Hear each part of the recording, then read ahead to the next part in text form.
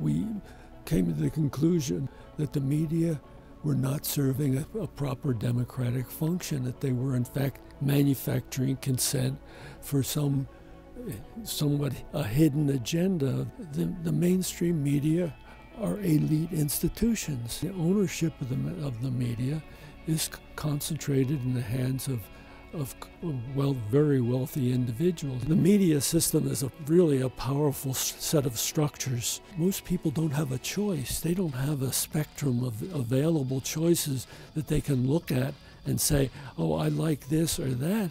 So you have a very limited, constrained set of options to begin with. So that's a bias that's built into the structure of the system.